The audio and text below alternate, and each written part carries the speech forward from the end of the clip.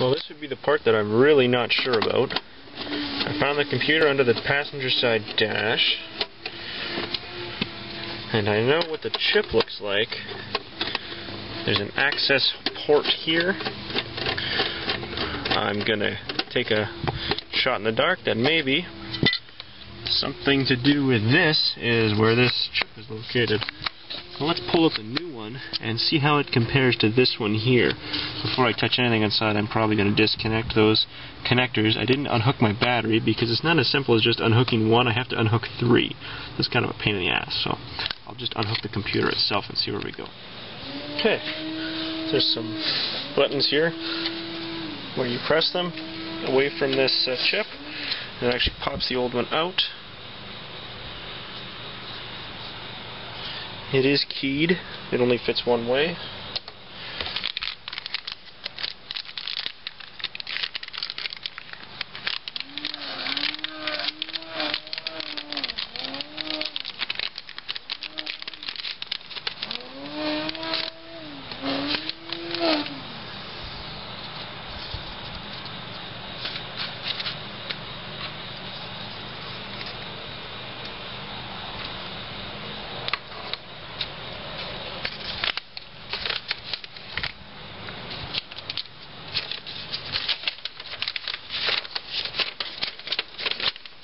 Instructions.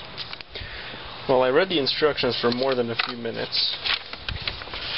If any of you want to pause the screen,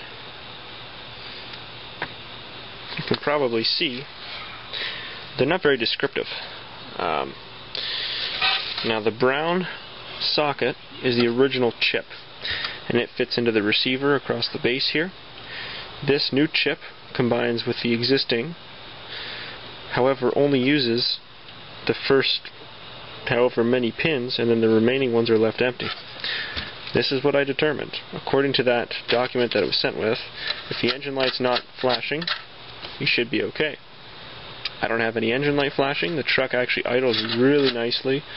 I'm hoping that that's as simple as it is, so I'm going to go ahead and reinstall this computer now into the truck permanently. I took it back out just to show you guys what I was looking at, and hopefully that will help somebody who's trying to get this same chip installed into their vehicle.